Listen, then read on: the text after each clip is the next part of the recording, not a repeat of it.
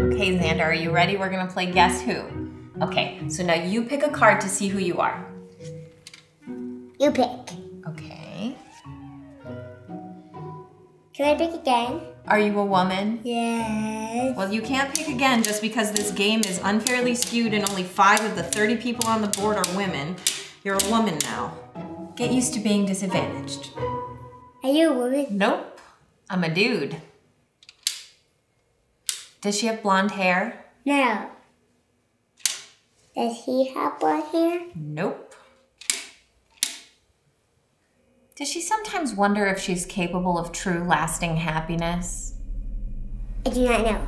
Well, look into her eyes, Xander. Does she look like she's really happy? Or like there's this void sucking her back into empty... You know what? If you can't tell, I'm just gonna say yes. Does he have a smile? I have no idea. Does she feel like she should wash her hands more often than she does? Does she have an irrational fear that she may have contracted herpes even when she's not sexually active? No. Well, does she know that 1 in 5 sexually active adults has herpes and that's 20% and that is a very large number and maybe you should tell her that and then she would be afraid? Is she creeped out by the growing trend of women removing all of their pubic hair in an attempt to appear clean when actually they just look like children? And what about the guys who are into this? What are they, just wimpy pedophiles? It's like if you want to date an 11-year-old girl, go ahead, date an 11-year-old girl, but don't make me feel bad about it because I am a grown-ass woman.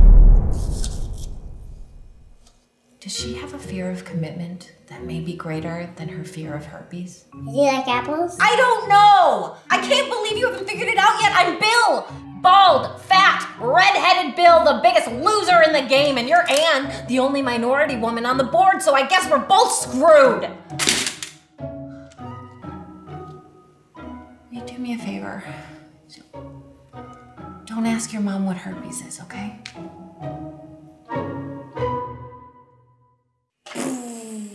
The girl loses, okay?